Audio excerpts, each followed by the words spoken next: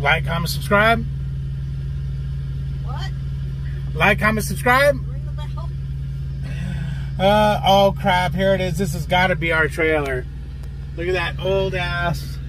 Look at this old ass. Please turn in here. No, he's going to pass us. Damn it.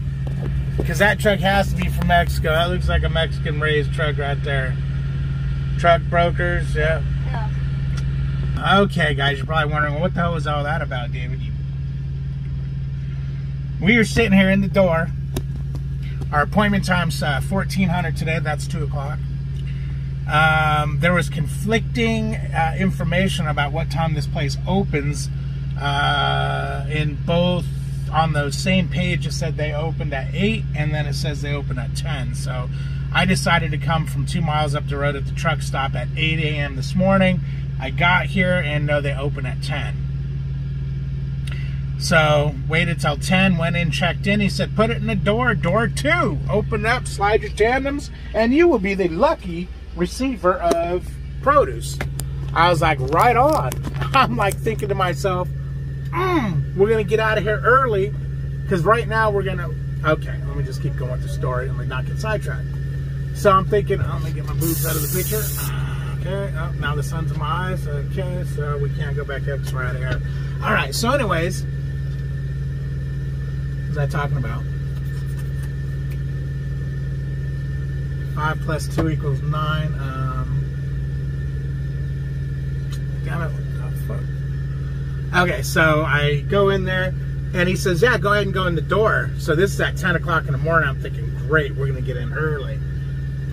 So I tell the guy, hey, just so you know, when my doors are open, my reefer shuts off. And I'm doing this because I don't want them putting me in the door and having me sit here until 2 o'clock when my door's open, burning reefer fuel.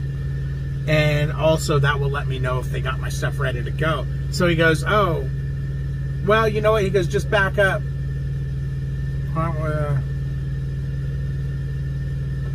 He says, just something popped up on my screen. I was reading. I probably look all dumb staring at the screen.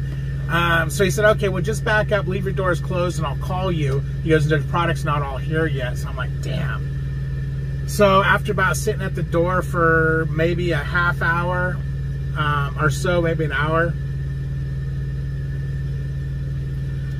he calls me and says, all right, open up, go ahead and back in. So I go ahead and do that. Boom, they hammer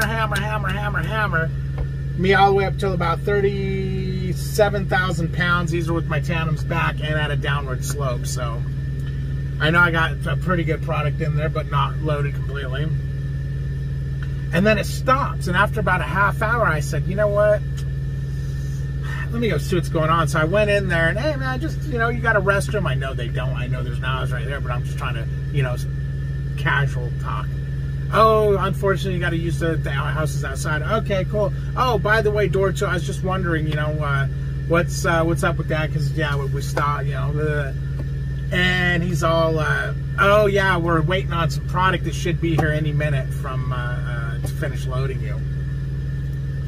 Damn.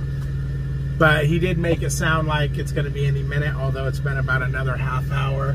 And I'm the only truck here. So I'm assuming if I get a truck that came from Mexico, pull in here, that's going to be my product. That's, oh, and why I'm so anxious, you know, being that 2 o'clock is really our drop dead time, is we're supposed to be home on the 23rd. We got things we got to do before we, you know, go to Thanksgiving and all that good stuff. And we were supposed to be home technically early on the 23rd. We were actually going to get home today if that FedEx load didn't screw us. We'd be home already, or very close to it. No, we'd have been home already. So now we won't be home. We got about 20 hours, probably a good 22 hours maybe to actually get home once we leave here, because we got to go to the Dallas yard, drop this trailer, pick up an empty if they have one, and then go over to the Houston yard and drop it there, and then go home from there. Now, if you're wondering, why aren't you just dropping it in the Houston yard? Okay, so why didn't I drop it in the Houston yard, you ask? Let me get my Super Trucker headset off. Yeah, I've had like 15,000 interruptions trying to film this video. All right, well, that's because the Houston yard, we can't drop anything that's needs to be watched, cooled, you know, can't drop loaded trailers, basically. I mean, you can under certain circumstances, but for the most part, no. I say that because I know if I say that, 10,000 people, I dropped there before loaded. I dropped there, well, so have I. But for the most part, it's not a drop yard you can drop a loaded trailer at. There's certain circumstances that you might be able to, but not a lot. So that's why we're not just dropping it there, and we got to drop it at the yard. Unfortunately, I didn't get a load close by the house like I did last time. So I got the deadhead from Dallas to Houston and go home. Pick up my truck in Houston and get on home to Livingston.